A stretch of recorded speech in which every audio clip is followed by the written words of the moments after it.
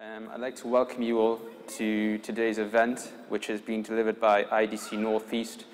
Thank you very much for all coming here today. You'll all hopefully enjoy today's event. The event itself is entitled The Quran, Don't Burn It, Learn It, and the discussion is going to provide you an insight into the Quran itself and the importance it holds in the Islamic faith. We're also going to discuss reasons why recent events such as the Quran burning have upset many people from within the Muslim community. We've got two keynote speakers here today who will be delivering their perspectives on recent events, and they're going to discuss what the Quran means to Islam and the Muslims. We've also invited a number of panelists from various or no faiths who are going to participate in the questions and answers segment of today's event, as well as delivering a brief address and presenting their perspective on the Quran itself and why we shouldn't burn it and about learning it as well. Before we do get started, I'm just going to quickly run through the itinerary as well, so you all know what to expect for today. We're about to start the talk itself with a short poem delivered by Abdur, who's here as well. After that poem, we're going to have an introduction to the topic by Tayeeb, who is the founder of IDC. He has actually worked tirelessly around the region, promoting positive relations within communities and teaching people about Islam and the Muslims. After that, we're going to have a short break at 2:15, where you'll have the opportunity to have refreshments in the canteen, which is directly to your right. And you'll also have the opportunity to observe the Muslim prayer, because that will be in conjunction with the prayer time as well. Just to let you know about the fire exits as well, we've got fire exits on both the right and the left side, and also towards the front of the building as well. So if there is an alarm raised, the ushers are all here to basically escort people out. After the break, we're going to have the next keynote speaker, which is Abdur Raheem Green. He is a former Roman Catholic, convert to Islam, and he's well known for his amazing work and tireless efforts in promoting positive understanding of Islam to people of a variety of different faiths. Guest panelists today will include Alistair McNaughton, who's an illustrious Christian speaker known for his interfaith dialogue and his progressive views on religion and society. And finally, our other guest panelist will be Craig Bankhead from an organisation called Show Racing the Red Card. He's going to talk about the work that his organisation does in promoting positive relations, as well as discussing things around Islamophobia and how they have encountered things recently. Unfortunately, Ranjana Bell is unable to make it. She sends her apologies. But without further ado, I'd like to introduce you to our esteemed guest here, Abdur, who's going to recite a short poem, and then we're going to get on with proceedings. Thank you very much. And welcome all.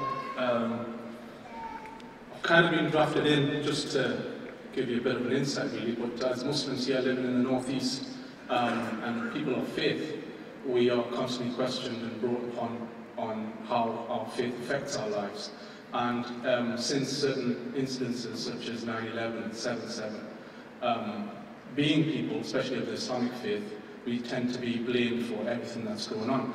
And I get asked a lot, do I get issues, do I get problems? Because obviously, you know, I wear my faith on my face, and it's something that I'm very proud of. It's very much an integral part of my identity. So I wrote this poem, and it's called Beard Issues. Do I get problems because of my beard? All of the time, it's true. Ever since I grew it to a fist length, I have suffered from split ends. There's a constant need to trim and learn of new products to tame my hair. I use shampoo and conditioner, have to use both, otherwise it afros, looks wild and out of control, and of course, I'm worth it. Once my daughter lifted it up and inquisitively stated, "Is your chin under there? And the skin here so pale?" My friend asked why. "Tan lines," I reply. The UV rays lost, no chance of getting through the luxurious mat of my beard. And in the changing rooms, blow drying and combing it through. It takes a few minutes more, I'm always the last one to leave. So now you know my problems, my beard issues. This next poem that I wrote was an incident that happened when I went shopping. My wife doesn't trust me to do that too often, for obvious reasons. Being a man, not knowing what to actually get. But once she did trust me to go get the shopping sorted, so I went to Asda to do it, which is in Gateshead. And on the list, it had all these things, and it said onions. So I thought, great, onions. How hard can it be? But when I got there were a whole host of different onions. There were small onions, there were large onions, there were Spanish onions, there were red onions, all sorts of funky stuff going on, right? So I was like, dude, proper confused, right? So I was standing there and I thought, you know what, I'll come back to it, I'll give it a bit of thought. And I turned around and there was another gentleman standing there, who obviously wanted some onions as well. And he was right there, and I turned around and looked at him, and he looked shocked, and I looked shocked, and both kind of glanced at each other for a moment, and I sort of sidestepped and said, yep, help yourself to the onions, mate. And I carried on walking down and did the rest of my shopping and came back to it. And I thought about what that gentleman's experience was and what his perception was of what had just happened. And I wrote this poem from that gentleman's perspective, and it's called Bin Laden Shops at Asda. I saw him mulling over the loose onions or the pre-packed trio. He didn't look too sure, it doesn't look the cooking type. It's probably for one of his 4 wives. He's lost colour. He must be spending more time in his cave in Tora Bora. Heck of a trek though to get to Gateshead. But I suppose the prices are better, and with all this talk of the credit crunch, wise decision. Undecided over the onions, he walks over to the apples. Doesn't like the classic English apples which are now in season. But I couldn't believe it when he bagged a selection of Washington Reds, America's finest, and then made his way to the Ben & Jerry freezer before making his way to the paint counter. I couldn't believe it. But I saw it with my own 2 eyes. Bin Laden Shops at Asda. Thank you very much.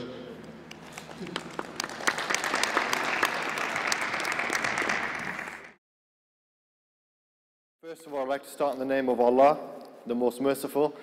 And I would like to thank everyone for taking their time out to be here this afternoon on this wonderful day in Whitley Bay, in North Tyneside. I'd like to welcome you all to the program today, and first of all, I guess, give you a brief introduction on what IDC is and what it stands for. IDC stands for the Islamic and Diversity Centre, which was established many, many years ago. I'm feeling very old since it was started. But what we've started doing was really to give the Muslims in the Northeast a voice around some of the issues that are in the current climate especially, to promote that community engagement, to promote that interaction between the Muslims and those from outside of the Muslim community. And our first public event was in 2006, 1 year after the July 7 bombings. And that was in order to give a clearer picture or a clearer voice of Muslims talking about their experiences and what it means to them.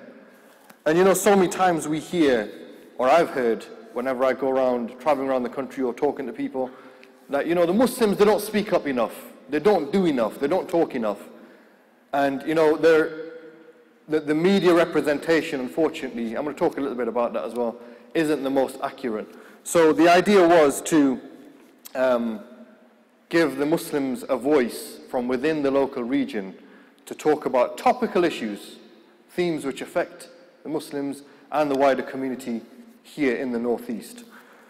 And today is one of those events where, as we know, quite recently, September of this year, and prior to that, in fact, there was the whole talk about the Burn the Quran Day in Florida, and there was the issue of, in Gateshead, right here in the Northeast, a group of men in the back of a pub decided to actually carry out the Quran burning on September the 11th. So we're going to, hopefully we're going to touch a little bit about that as well later on.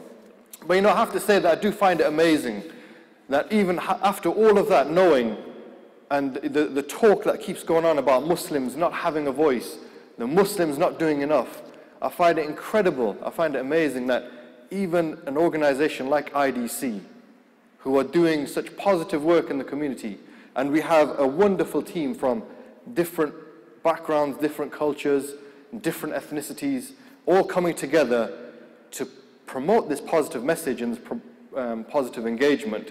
Yet we still find so many problems and barriers thrown in our way. Even for this event, both from the Muslim community and the non-Muslim community sometimes. So it's, I find it really amazing. On the one hand, we are told the Muslims aren't doing enough, they're not coming forward enough, and at the same time, we are getting barriers put in our way when we do, those who do want to come forward and organize themselves and do something positive. But in reality, IDC, we have a strategy. It's not going to deter us from what we're doing. We're still going to come forward and promote that positive message and clarify the truth, remove the misconceptions, challenge the stereotypes, and as a result, teach authentic Islam. And that is our strapline. That is what IDC stands for. Removing misconceptions, challenging stereotypes, and giving authentic Islam. And what we have is, we have an organization which has a strategy to work alongside, the mainstream community and promote those positive relations. And we know we're always talking about this big society. There's a lot of talk about, the big society that David Cameron has put together. And you know what? This collective work, this collective, the community coming together to stamp out really, some of the bigotry and the prejudices that are starting to become more and more prevalent here, even in the Northeast. So things like the rise of the extreme right wing, the likes of the BNP and the EDL, and trying to engage them properly and effectively. And you know what? I'm impressed by Show Racism Red Card, and this is something that I learned from them with the work that I do with them, of that everyone is a victim here. Even those people who join right-wing extremist organizations are also a victim.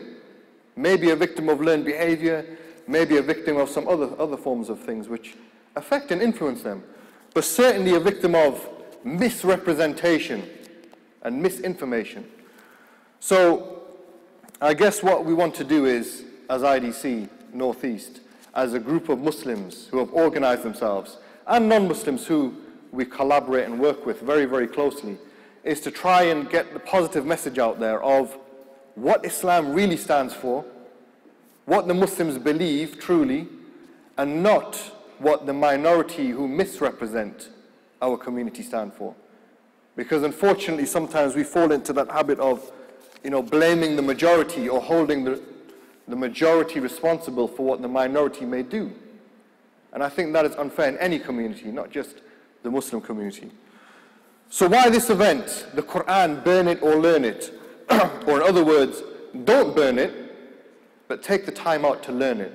Why this event? What is the objective? What is the purpose of holding an event like this? Well, this event is a direct response, or indirect response, to the Quran burning incident that took place in Gateshead on September the 11th. And to see how we as a community are going to respond to that in a non-violent, intellectual, and educational way, to try and deal with some of the issues that we see. And in reality, you, the audience, hopefully will take something away from today's program and be able to work with us, the Muslim community, to try and fight and combat some of the prejudices that are prevalent today. So from IDC Northeast and the Northeast Muslims perspective, this event is a direct response to that. Also, this event, the other objective, I guess, is to allow you, the audience, to break down. We want to try and break down some of those barriers for you to get engaged and hear firsthand from Muslims themselves what Islam stands for, to try and remove some of those misconceptions, to try and challenge some of those stereotypes, and what the Quran means to the Muslim, why the Quran is so important, and why, more importantly, it is not really a good idea in today's modern, liberal, secular democracy, our society that we live in today, why it's not really such a good idea to burn the Quran, or any religious scripture for that matter. And hopefully we're going to meet those objectives throughout the program today. So,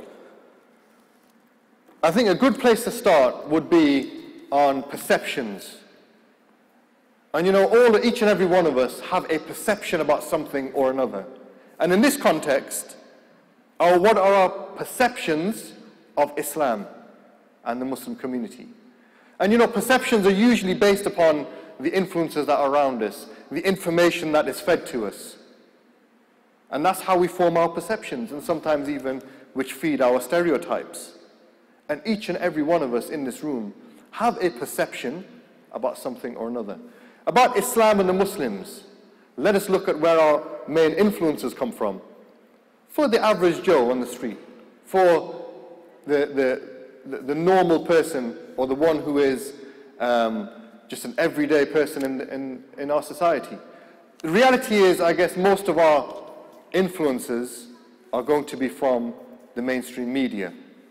And of course, not all the mainstream media is bad, and not all the mainstream media is inaccurate. But a large proportion of it, certainly, I believe very strongly, that the mainstream media has to shoulder some of the responsibility of the way that the Muslims are being perceived in society today. And they have to shoulder some of that responsibility, if not a large proportion of it.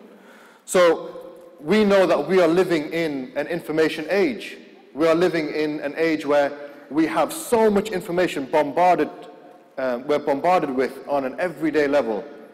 Now what we have to try and decipher is how much of that information is authentic, or unbiased, or truthful, or accurate, or is that information that we are receiving biased, prejudiced, inaccurate? And we have to try and decipher that. But you know, when we are bombarded with so much, and we're living in a time where, you know, time seems very short. We're always running out of time. We don't always have time to check our facts and information. And this is where I guess what we're living in is an era of spin also. And you know, the media, the mainstream media I talked about, and some of the stereotypes that are being pushed. And in reality, the Muslims are not the first group of people to be targeted by the media in this way. And we're probably not going to be the last. That's the reality of it. But you know, some people, you might say that we are, as the Muslim community, we might be the new, you know, black community of the 80s. Or we might be the new Irish community of the 70s. Or we might be the new Jewish community of the turn of the 20th century, in the way that we are being portrayed today. I don't know about that, but I'll let you decide whether you think that the Muslim community is like that or not. But certainly what I can say is that the Muslim community is the second largest faith group in this country, sitting at around 2.5 million Muslims in this country residing here, and over 50% of them who were born in this country. So what I do know is that regardless of the media representation or misrepresentation of the Muslims and the perceptions that people may form about the Muslim community, you know, we collectively have to try and deal with and organize ourselves to try and remove some of those misconceptions and get the truth out there. And, you know, unfortunately what's happening now is, and this relates to the incident that happened in September this year, what we're seeing is that many things which are good are being seen as evil or not very good. This is the type of society we're living in today, I believe very strongly. That the things which are normally good are now being seen as not so good for the community. And things which are not so good or evil or bad are now being portrayed as being good for the community. So how do we balance that off? Well, let me give you the example of this Quran burning incident. I'm almost certain, whether it's Pastor Terry Jones in Florida or whether these 6 or 7 individuals in Gateshead, I'm almost certain that they have not read the Quran from cover to cover in the English language. I'm almost certain of that. Because had they read it, they would not be saying statements like, Islam is of the devil, or the Quran is an evil book, So the Quran, we very strongly believe, and our guest speaker Abdur Raheem Green is going to talk a little bit more about the Quran in detail, is certainly not an evil book. In fact, we believe it to be the revelation sent down by God, the one God, through Angel Gabriel to the last prophet, Prophet Muhammad, peace be upon him. We believe that this is scripture from the Creator. And the last scripture, because we also believe as Muslims that scriptures were given to other prophets and messengers before Prophet Muhammad, peace be upon him. So I'm almost certain that, these 6 or 7 people who have been arrested for the Quran burning incident have fallen prey to this idea of, some of these perceptions that they've formed because of the influences around them, maybe the mainstream media, maybe some of their prejudices that they've held against other communities, whatever it might be, but some of these perceptions have been formed based upon that. So I want to spend a little bit of time talking about the media and the Muslims, because it links in with what we talked about with perception and how some people may come to the conclusion that Islam is evil or not a good religion, or it's alien to our society, it doesn't fit in, the Quran is an evil book, and what is the big deal with burning the Quran anyway? Well, we have to put things in context, and we have to look at how things have got the way that they've got. What was the build-up to the Quran burning? And we're seeing today, in our society, many things happening. We see the representation of Muslims generally being a very negative one, generally speaking. We see in the media stories which are sometimes not even related to Muslims at all, but they're being linked with Muslims. We're seeing Islam being synonymous with terrorism, with oppression of women, with radicalization, and so on and so forth. But is this really what it stands for? Where will it really stop as well? It seems like, the media is almost hell-bent on marginalizing the second largest faith group in this country, a community which has a significant amount of people, as I mentioned.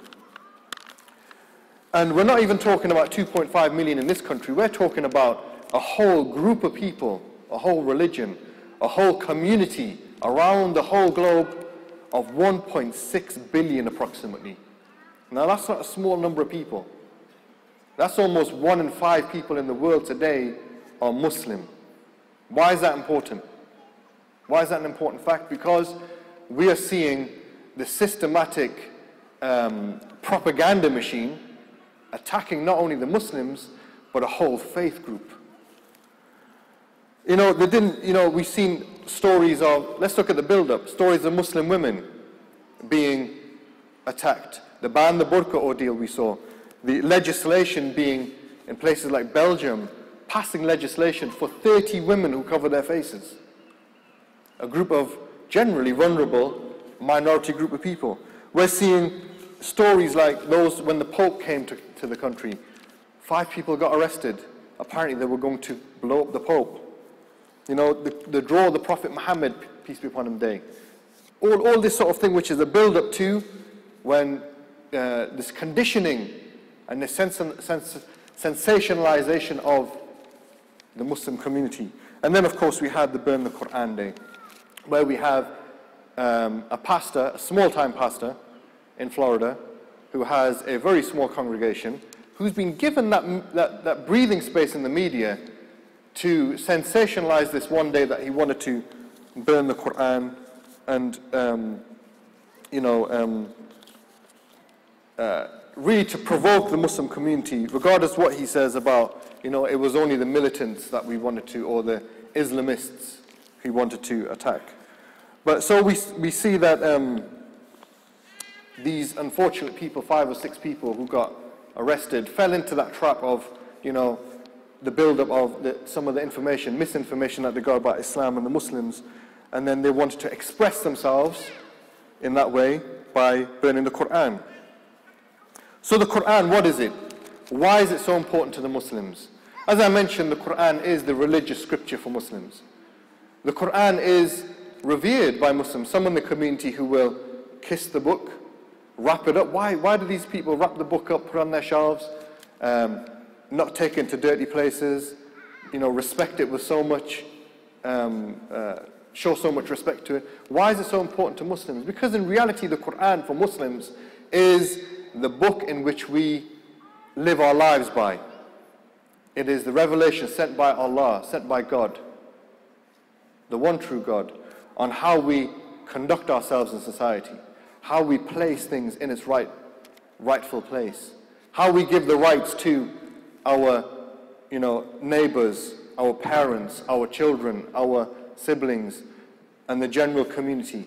All of that, those general principles are given to us as Muslims from our Creator, that we try to live our lives in accordance to the best possible way that we can, to be as righteous as we can, and to contribute positively to this society. So what's the big deal with burning it?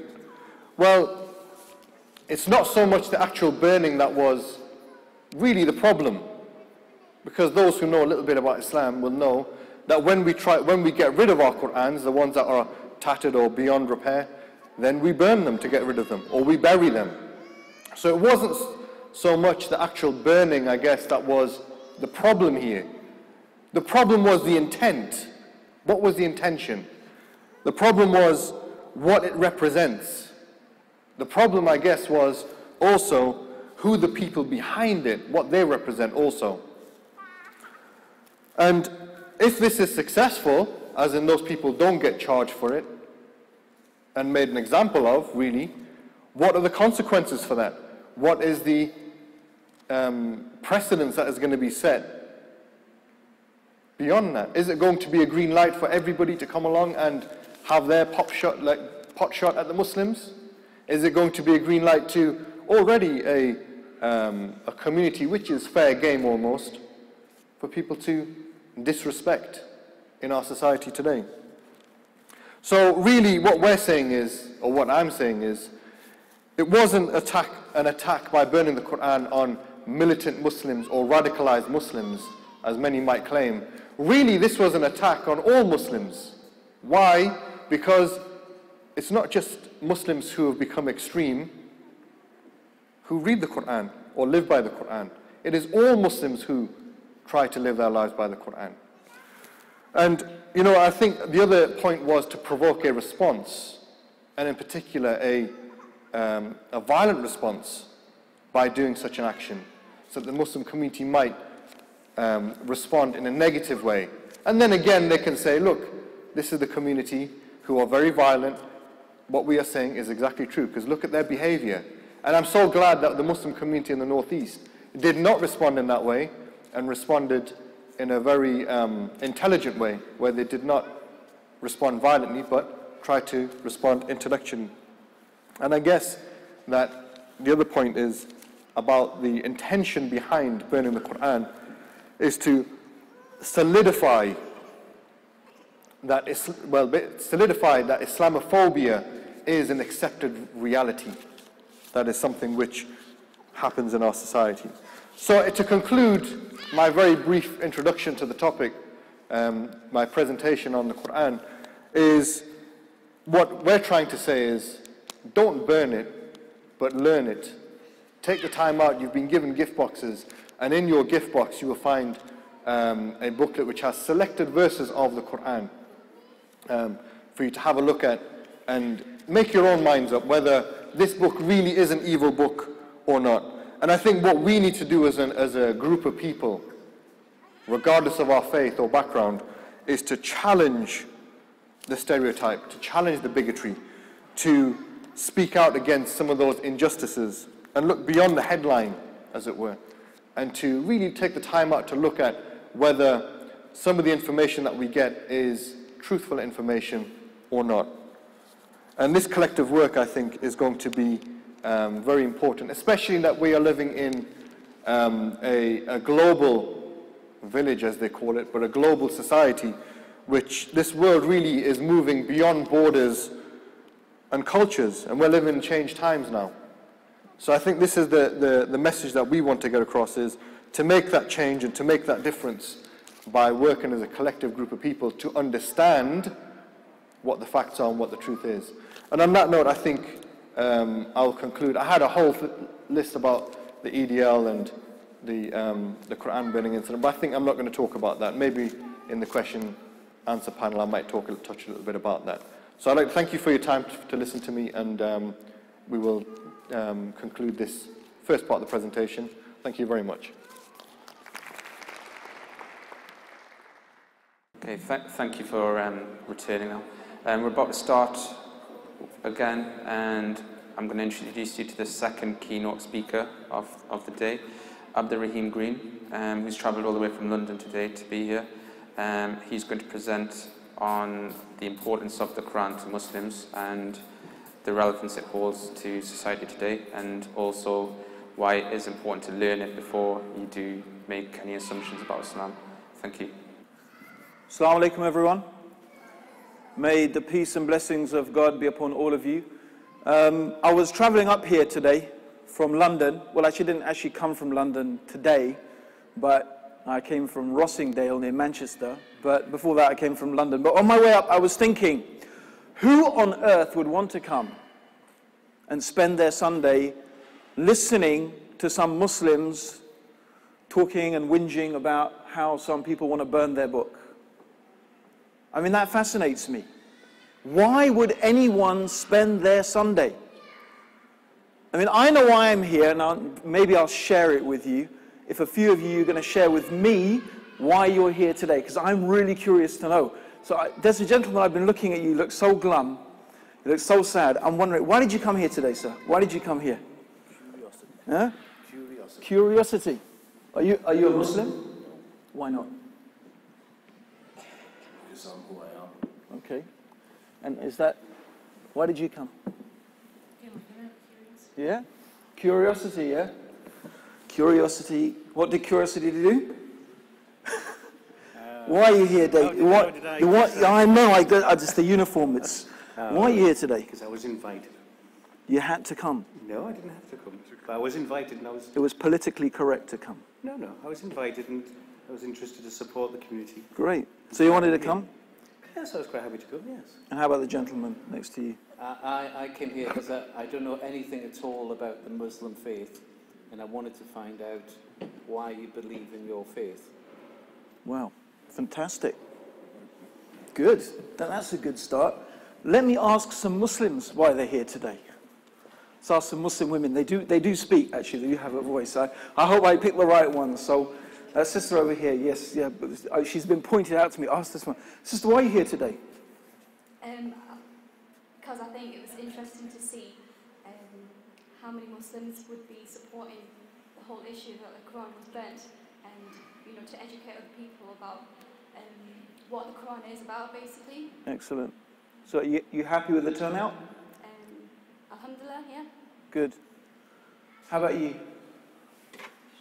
Yeah. Why are you here today? Why did you come? To find out more about Islam and other people's views. Are you a Muslim? Yeah, Why? because that's what I've been hearing. That's what you believe in. Okay, that's good. I came partly because my long old friend Abu Tayeeb over here is a man I trust. And he does good work. He does some really good work.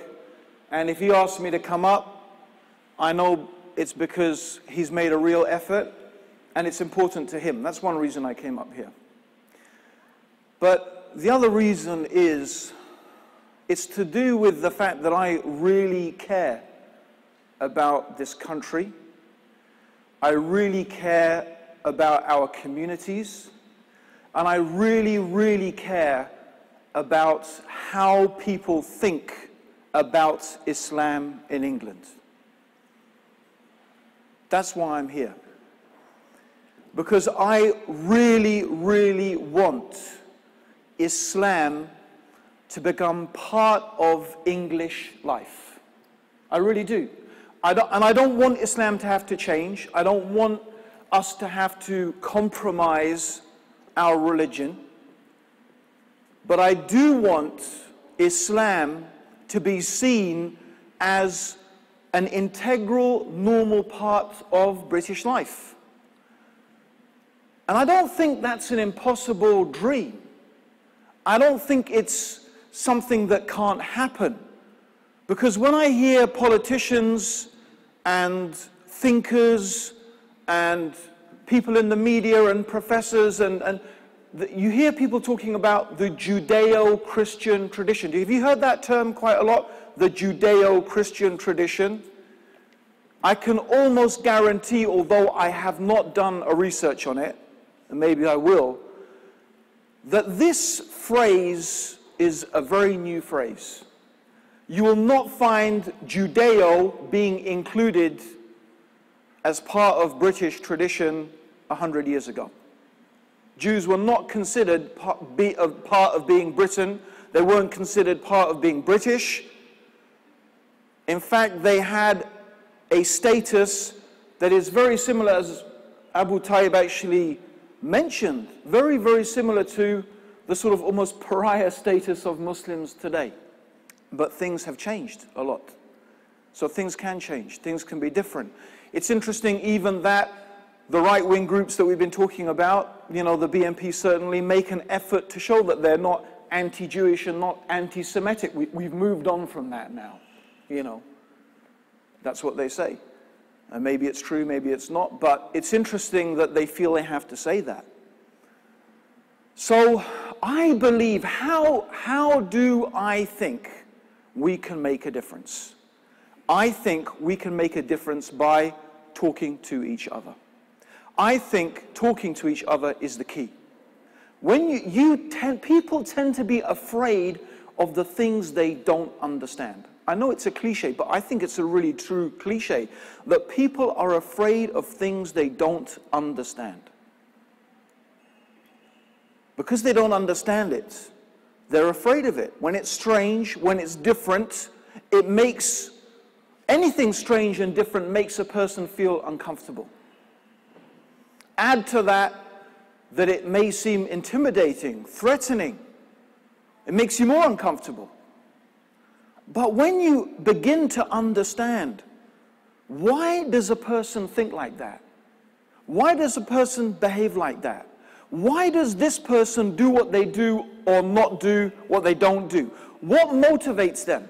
Now, with that understanding comes something that I really try to teach a lot. I try to imbibe it into my family and the people who I get to sometimes give lectures to, Muslims. A very important word that is linked to a very key state of being. It's called empathy.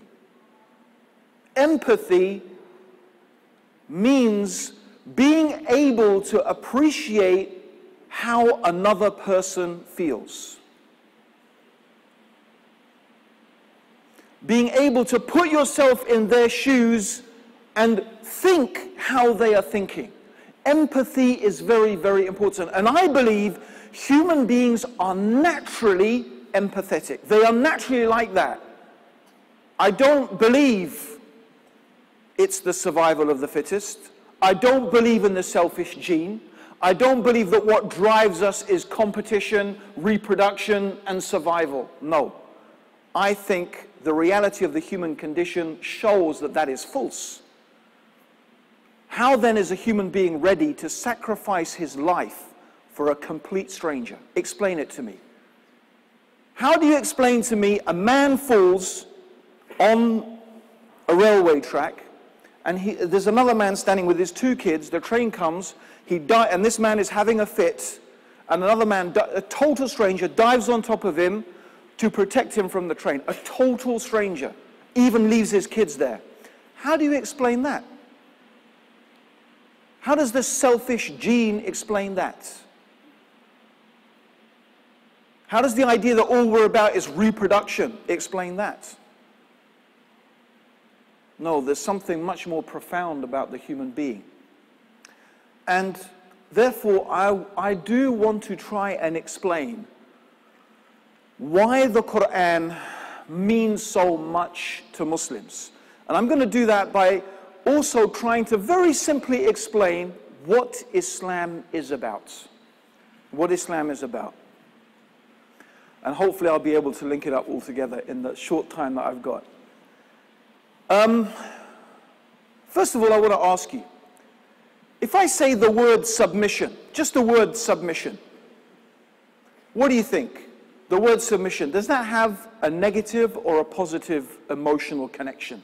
When I say the word submission, what do you think? Negative or positive? Huh? If I say submission, what do you think? Is that a negative thing or a positive thing? Just generally, if I ask you, just totally honestly, I want you to be honest. Is it negative or positive? Yeah? Huh? It's positive to you? Okay. But I think, would you think generally in British society, the word submission, what do you think? Most people would say it's positive or negative? Almost universally it's negative. I believe, almost, not everyone, but most people have a negative association. So when a Muslim says Islam means submission, and why, by the way, is it negative? Why? Because we believe that we live in a free society. Right? We believe we live in a free society.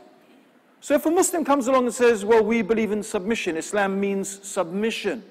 Well, the person's saying, well, you believe submission, I believe in freedom, so why would I be interested in submission? It's generally a negative thing. However, let's actually examine this concept, and we'll get to the Quran and how it fits in a minute. Every society throughout history is trying to find a balance between two competing and almost paradoxical, maybe contradictory ideas. Number one is individual freedom. Most of us would agree that it's good for an individual to be free. True or not? As an idea, it would be great if we could all be free to do whatever we liked. True or not? As a concept, the idea of freedom appeals to us. That's why it's very emotive. Freedom, free society. This is because we love the idea of freedom. But on the other hand, we also realize that you can't leave individuals free to do whatever they like. True or not? Can we leave individuals to be free to do anything they like? We asked the policeman, what do you You can't leave people free to do, you can't, can you, right? There has to be some restriction. In order to protect society, so we limit the freedom of the individual in order to protect society. That's it. But here's the question. Where is the limit? Who draws the line? Who says and who decides when the limit of the individual ends in order to protect the society? Where does it begin? Where does this one begin and this one end? This is the big question, right? For many years, I used to go down to Speaker's Corner in Hyde Park in London, and I would give speeches there about Islam. And one of the things that I was often challenged on was the issue of Muslim women's dress. And I was, in Speaker's Corner, you don't have much room except for rhetoric and, sort of making your point strongly. It's not a place for a subtle, nuanced discussion with someone, you stand up and you have to shout. But anyway, so the point is that I was being challenged about, so there was a particularly vocal young American girls, talking about Muslim women and the way they dress and this and that and whatever. And so I changed the frame with them. I said to them, okay, I've got a challenge for you. Take off all your clothes and walk down naked throughout the park. So then they stopped, they were quiet. I said, you won't do it, will you? No. I said, I have to tell you something, by the way, that if you did that, you would be arrested. You would be arrested for indecency. So you're not free to dress or undress any way you like. There are still rules in this country about how much a woman can show. And by the way, what a man can show and what a woman can show, even in this country, are different. It's different. I can walk down the street with just my shorts, right, and nothing on my top. If a woman walked down the street with nothing except her shorts, she would be taken away. Why? Because the woman is not like the man. There's something different. Now my question is, who decides how much is covered? Who decides how much is decency? Who decides how much we should show and how much we shouldn't show? That's the really important question. Who makes that decision? I don't think it's necessarily a democratic one. But the point here, and the very important point is, no, we do have some standards. They may be different standards, but we have some standards. And we recognize even that there is a difference between men and women. But the point that the Muslim, and this comes to the Quran, you see, we would claim from our perspective that when human beings decide to impose upon other human beings their idea of where these limits are, I think this is right and this is wrong. I think this is good and this is evil. I think this is what you should eat and what you shouldn't eat, what you should dress and what you shouldn't dress, what you should drink and what you shouldn't drink, what you should smoke and what you shouldn't smoke, or whatever it may be. And you leave that decision to human beings. We believe as Muslims that actually human beings are incapable of making those decisions and getting the right balance. Yes, we can make the decisions, but can we get the balance right?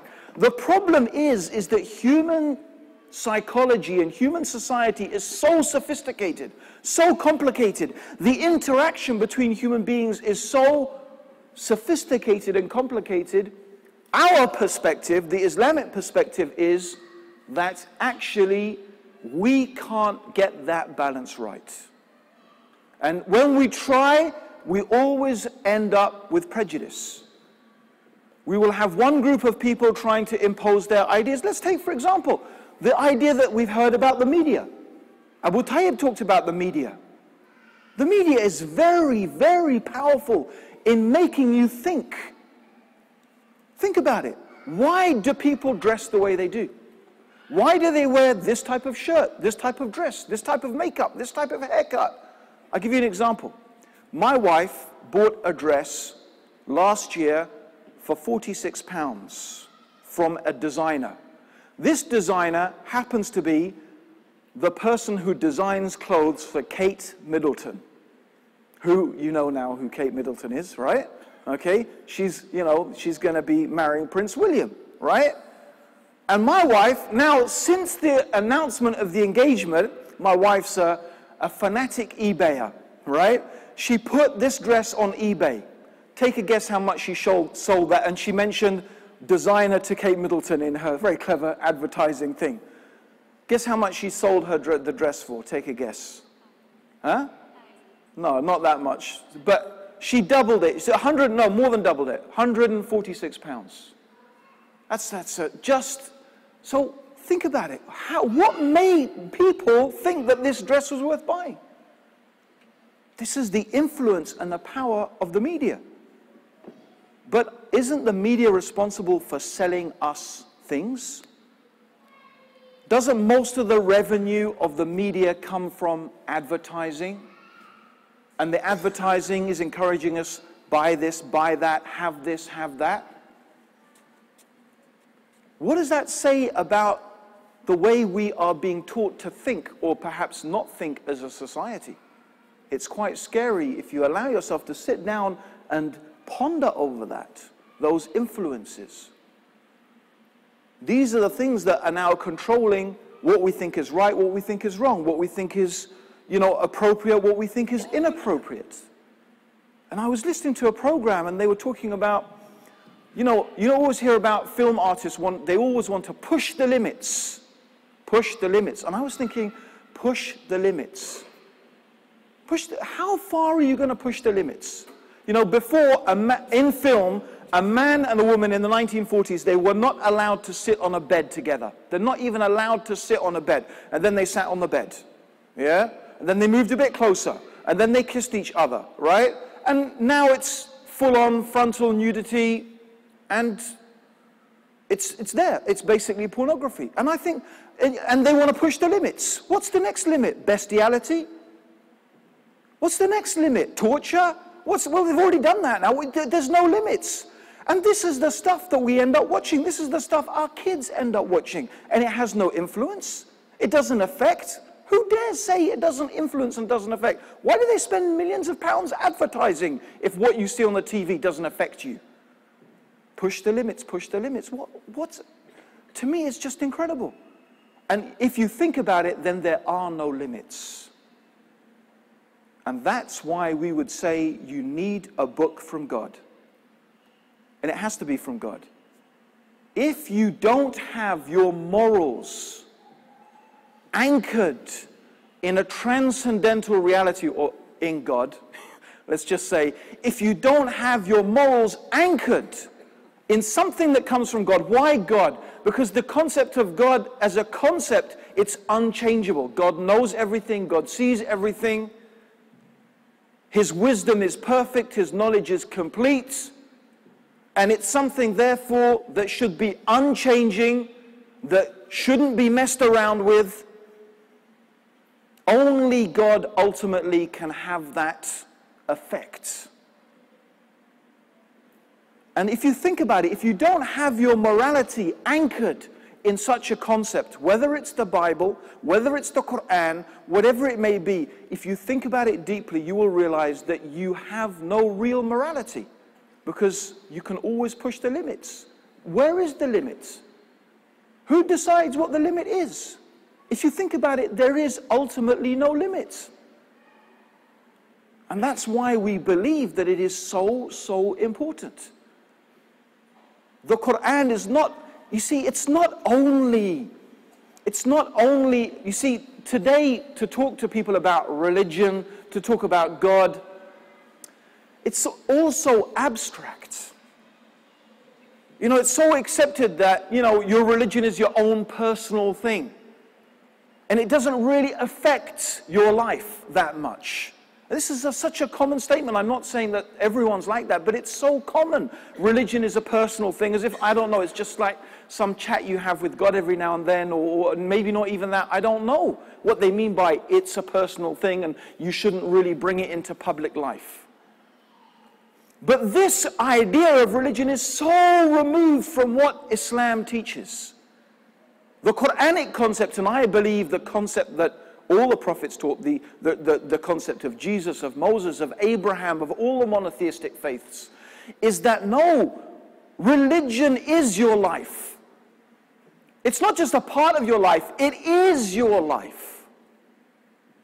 It dictates what you believe is right and wrong, what you believe is good and evil, what you believe is appropriate and inappropriate. And you can't push the boundaries of that, because that's God you're talking about. You're talking about God. You can push the boundaries of God. How arrogant is that for a human being, a little human being? We are specks on a planet that is a speck, in a universe that is a speck. As the Prophet Muhammad described, the universe is like a ring in the desert before the throne of God. Imagine that, a ring in the desert. And we human beings, with our limited reason, we're going to say and think that we know better than God? No. This itself is a type of madness, we would think. So this is very important. The Quran, the Muslim's life is rooted in the Quran. That's where we get our criterion by which we judge. And that's what we believe a truly moral, successful, harmonious society must be rooted in, something like that. In something like that. It's essential for successful societies and indeed successful individuals. So this is the concept of submission. And if you think about it, we all submit to someone or something. All of us submit. Think about it. For example, ask the police officer, well, you're wearing a uniform. Why do you wear the uniform? Huh?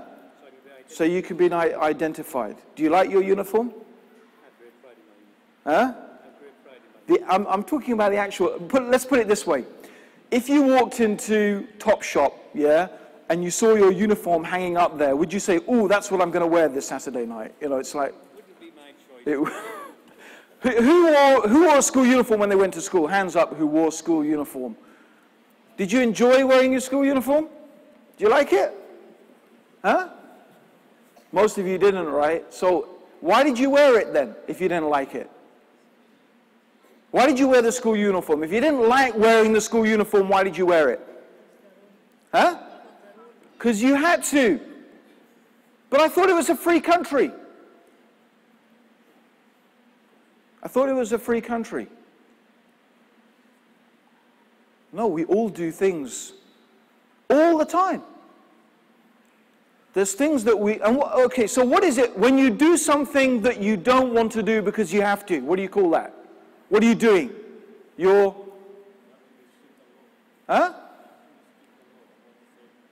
submitting, right? I give up what I want. I want to wear these nice clothes. I want to wear this, but I'm going to give up that because, well, that's the rule. Or maybe you do it. Let's think about another situation.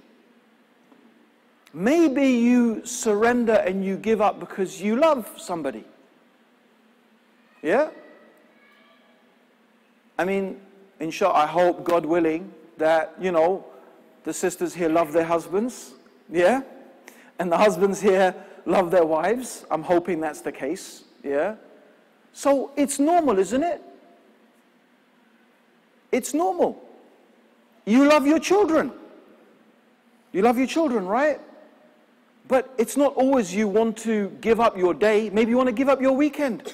Maybe you want to play football. Maybe you want to go mountain biking like me. Or maybe, I don't know, whatever it is you want to do. But you know what? You give up some of that time because you love your kids. And you want to do something for them. And you want to make them happy. That you sometimes you give up because you love someone. You surrender. You submit. You can submit out of love. And sometimes you submit out of fear because I'm afraid what's going to happen to me if I don't do this or if I don't do that. And sometimes you do it because, wait a minute, I just know that's the right thing to do. Now, if you think about it deeply, think about this deeply. Can anyone think of any moment in your entire existence when you are not submitting to someone or to something? Think about it. Your entire existence where you are not submitting to someone or something.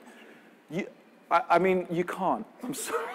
Whatever you say, you'll think that actually, yes, I am submitting to someone or something.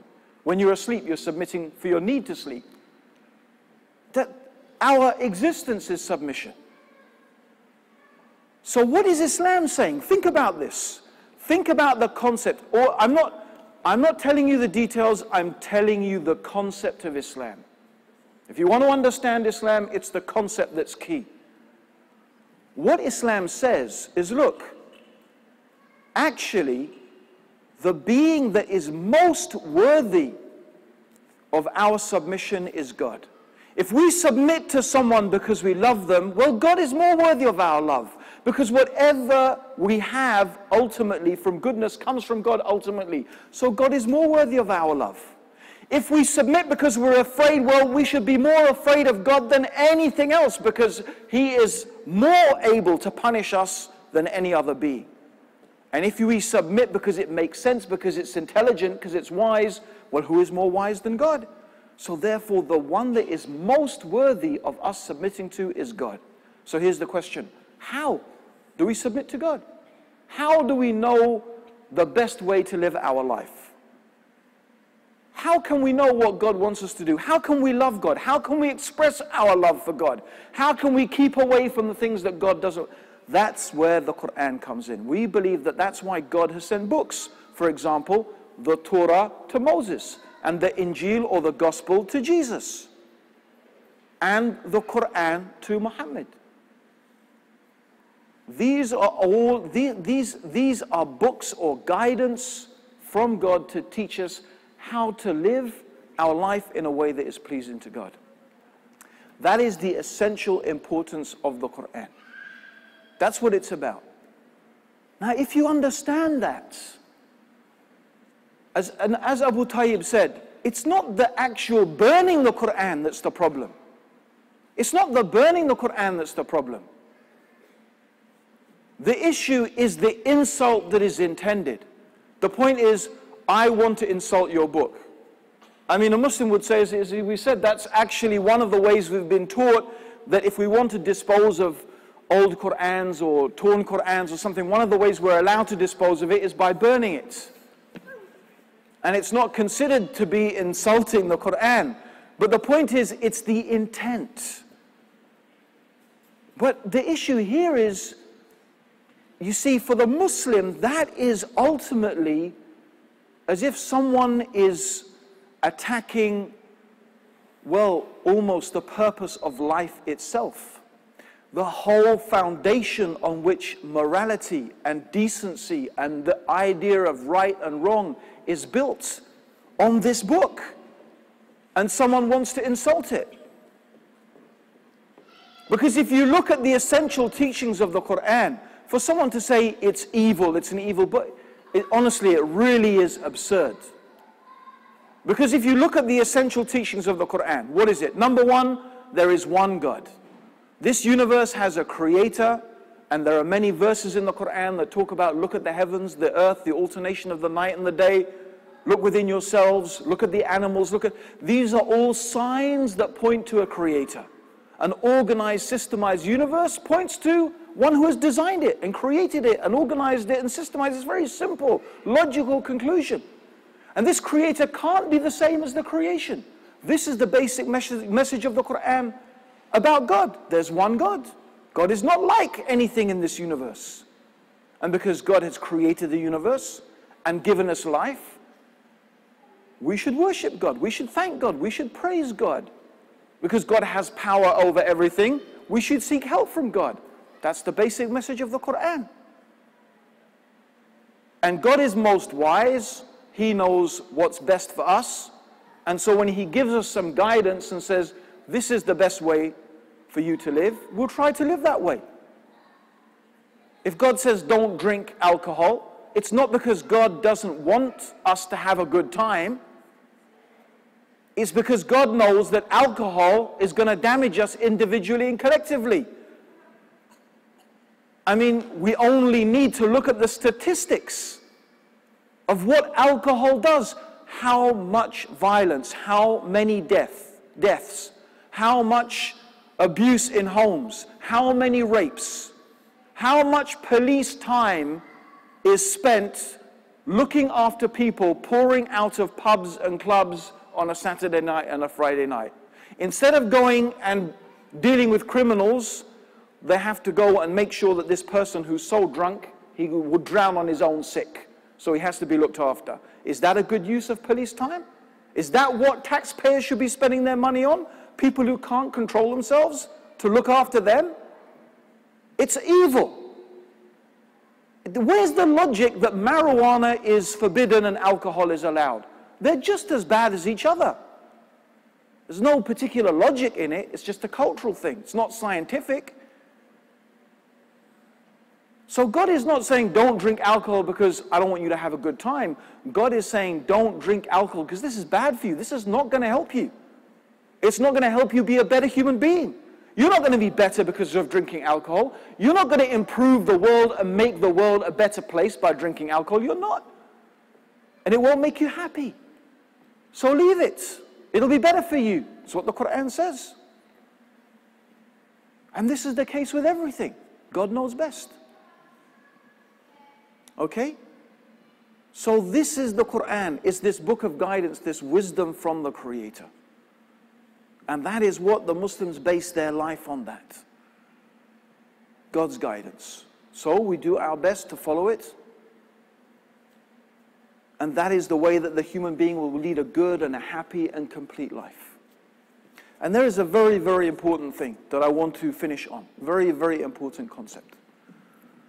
Is that the Muslims, you see, we believe the Quran is the actual speech of God.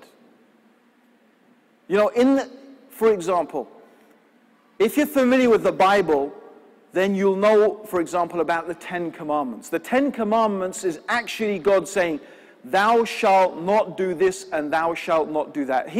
It's almost as if you could put God in parenthesis. You could say, this is God clearly saying something. Muslims believe the Quran is like that. It's actually the speech, it's God talking to us. It's God actually talking to human beings. And therefore, that is something very precious. That is something we have to hold in the highest respect and highest esteem.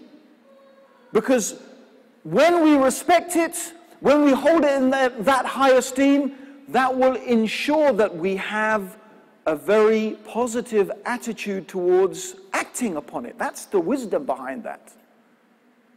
I always remember a friend of mine from the Arabian Peninsula, from actually Dubai. And when he came to my house, if he ever saw the Quran underneath any other book, he would pick it up and he would put it on top. And I would say to him, Jamal, is that Islam? Does Islam say it has to be like that? Is it forbidden? Is it a sin to put other books on top of the Quran? He said, no. He said, it's not a sin. He said, but I just don't like. You know, he didn't like the concept in his mind that any book should be above God's book. Because what God says is, it's just, you understand, it's a linking, it's a concept. The concept that what God says is more important. Put it on top. It's this connection between what you do with your body and what you feel in your heart. And by the way, this is, it's so fascinating if you study psychology and many of the research that has been done now into human behavior. This is exactly what they've discovered. There is this very powerful and strong link between your physiology, between how your body is and your state of mind. So even, for example, try this, just try it. Totally aside from our conversation, just something to, if you're feeling down, you're feeling a bit depressed, just try this. Make yourself smile. Just make yourself smile. Yeah? Make yourself move like a happy person. Happy people are jolly and they move around and they smile and they're like this, right? And force yourself to be happy and jolly. And you know what you'll find? You will start feeling happy. This is a fact that they found. If you behave in a certain way, you will start to feel that way. This is very important. Okay? And I think if you think about that, then you can see why treating the Quran respectfully is very, very important for Muslims. Because the way that we physically treat it respectfully is making a link in our mind between the status that we give what this book says in our life. And that, as I said, is what the life of the Muslim is based upon. And it is not religion as you may think of it.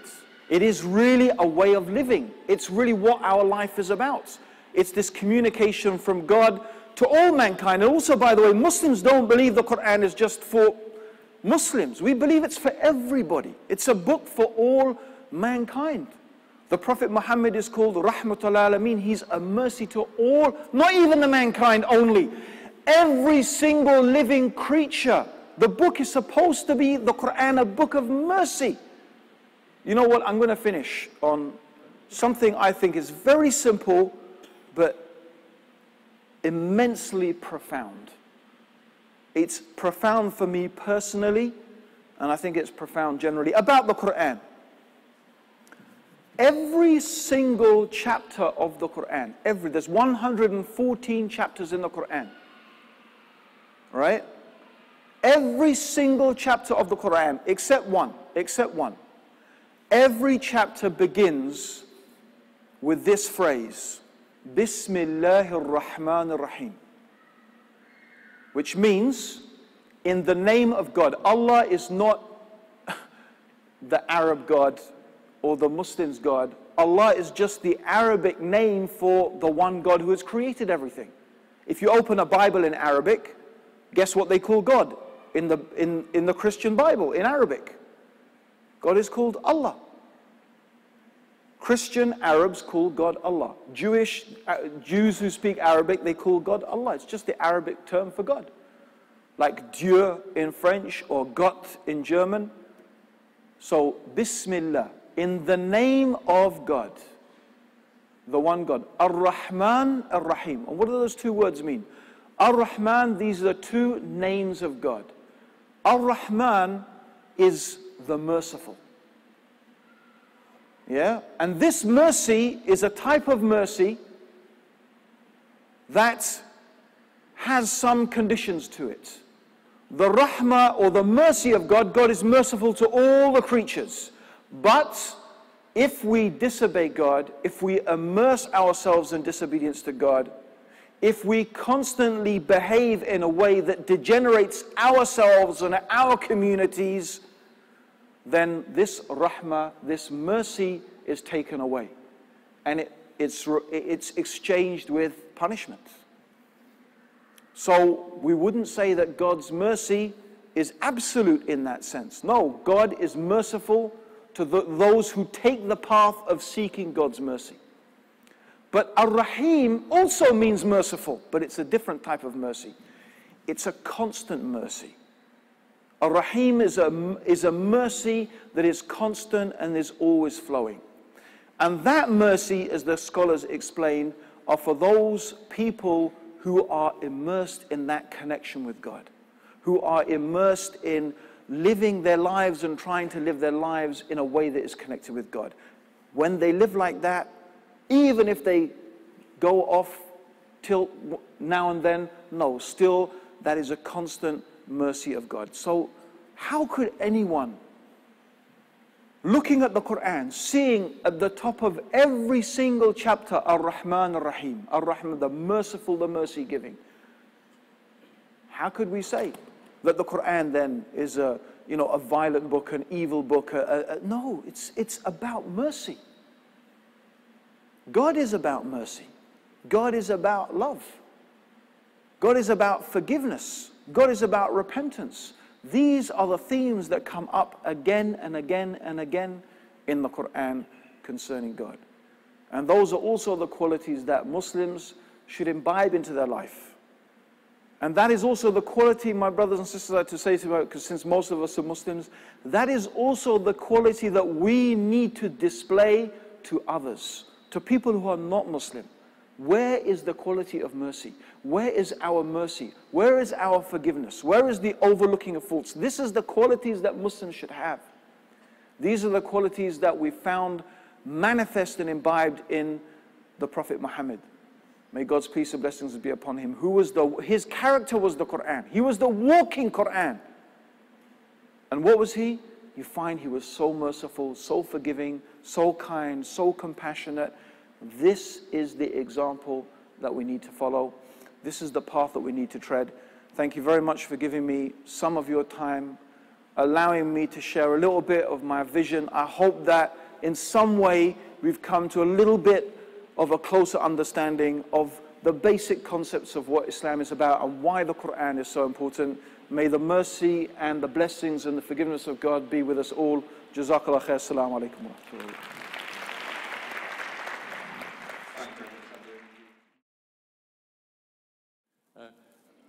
As I begin, I'm reminded of some words from a Christian hymn, which I suspect, tell me, rightly or wrongly, could be applied to the Quran as well. Father of mercies, in your word, what endless glory shines.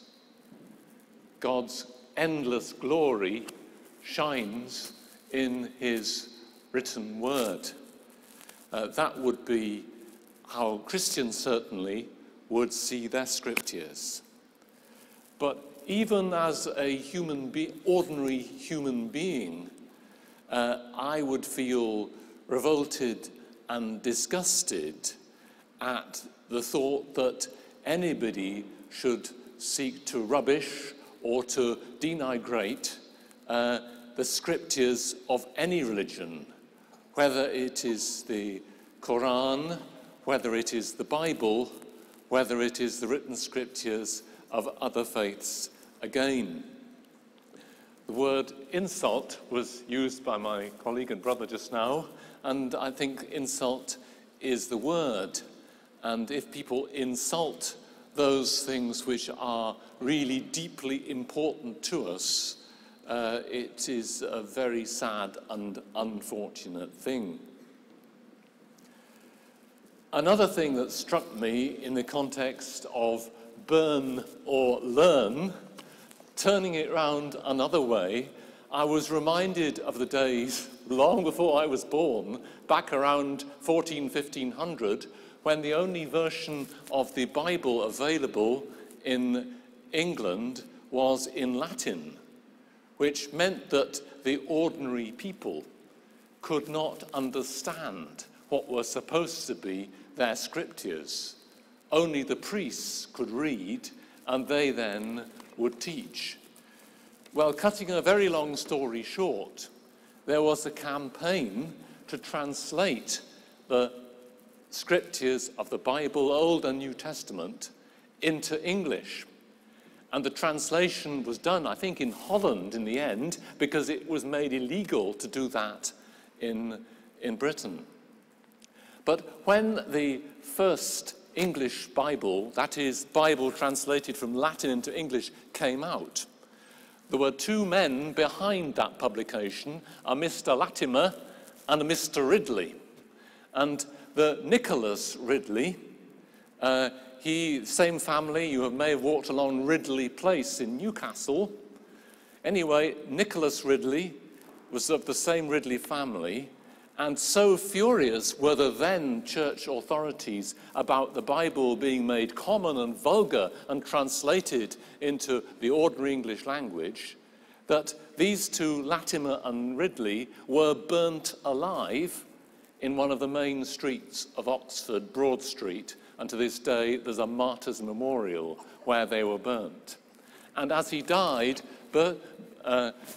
Nicholas Ridley said, with this fight, he turned to his colleague Latimer and he said, with this fire, which we light, that is with their own bodies, the whole of England will be set light. What they meant was that the scriptures, as they were made available to ordinary people, would change lives. As to the holiness of God's scriptures, long before Christ came, many Jewish people were coming to the conclusion that the Jewish law, the word of God in Jewish terms, was so holy, so special, so full of wisdom, that it was like a heavenly being, something there in the heavens, which needed to come down to earth in our own hearts. But how are Christians about this business of if somebody, let's say, burns a Bible? Now, to be honest, as with Islam, there are different approaches, different schools of thoughts. Some Christians will be utterly scandalized, will be out there in the street with placards. The same when other Christian symbols are damaged. Other Christians might take the line, well, God is so great. If people are stupid enough to abuse the scriptures or abuse Christian symbols, well, then they are just stupid, because the Spirit of God is greater than that. I don't know how you relate to this verse from the New Testament, from a letter which is called to the Hebrews. And there's a phrase there which speaks of God's message. And I suspect that some of you might feel it was true of the Quran as well. That the word of God is like a sharp blade. Now, these aren't meant to be terms of violence. It's meant to be picture language. The word of God is like a sharp blade, two-edged blade or two-edged sword. It goes right to the point where bone and marrow meet. In other words, the word of God is so relevant to our lives that it cuts into our lives at the very points where we can't even understand ourselves. And God's word explains his purpose, explains the world, explains how we tick as human beings. So the word of God, many Christians would believe, is so powerful in itself, with or without the actual page, because after all we can read it electronically now. The word of God itself is so powerful, goes right to the root of things. A final thing, really, that I note in these days, tolerance has been very fashionable in Western Europe for many decades. But one thing that Muslim people and Christian people, and perhaps people of other faiths again, have been noticing in the last few years is that the world needs to take notice. Some of us have basic commitments which are bigger than the commitments to our government or the people we live among, or maybe even than our families. That the commitment to God and to his message is something we won't move on. So it's not a matter of tolerance, as we must tolerate everybody. There are some things that are absolutely fundamental and we won't budge on. And this matter of what is God's word, as a Christian, I believe is very fundamental. Every morning, almost every morning, I read the New Testament in Greek and in English, and I examine very carefully the different words and the different nuances. And I find the whole thing very exciting, and it gives me power, I think, power for living and meaning in my life that I want to share with others. So I would never want to part with God's word. I'm certainly very uncomfortable about seeing it abused, because I believe that God's word, rightly expressed, really does change lives for good. Praise God's name. Amen.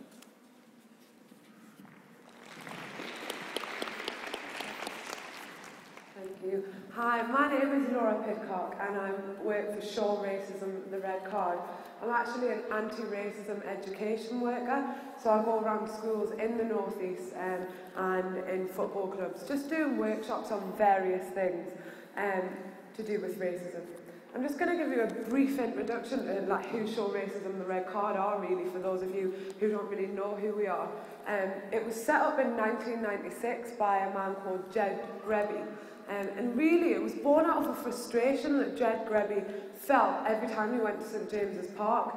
He heard racism from both the home and the away fans to black players on the pitch. And as we know, throwing bananas, selling bananas even outside the Newcastle and Stadium of Light as well. So Jed thought, well, you know what, I don't really want to hear this when I'm going to watch football. You know, he had black friends, and I want to just enjoy a football match. Surely there's something we can do about this. And it's actually expanded from there. Our patron, Shaka Hislop, just to tell you a quick story about him, he was at a petrol station filling up his car with petrol. And at the time, he was the Newcastle United goalkeeper. And he heard all this shouting from behind him. You black this, you black that, go back to where you come from, what are you even doing here? Turn around, turn around.